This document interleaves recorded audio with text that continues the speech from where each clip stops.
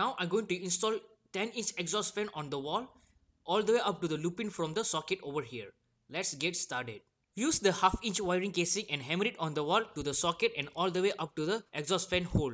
Drill 2 holes on the wall and insert the wall plug to install the 3x3 PVC base as you see over here. Use 1.5 mm live neutral earth wire as you see here and run the wire up to the exhaust fan hole until to the socket. Insert the live wire inside the PVC box over here to install the exhaust fan switch. Cut the wire and do the wiring connection at the one-way switch. And fix the one-way switch to the PVC box. Do the wiring connection of the live neutral earth of the socket terminal. Install the exhaust fan on the exhaust fan wall that's already made. Screw the exhaust fan frame to the wall and install the exhaust fan cover. Last but not least, do the wiring connection between the main wire and the exhaust fan wire as you see over here. After the wiring is done, to test the exhaust fan, turn on the exhaust fan switch, and as you see here, the exhaust fan is running very fine. Thanks for watching. Don't forget to like, share and subscribe and comment down below what's the next electrical video you want me to do.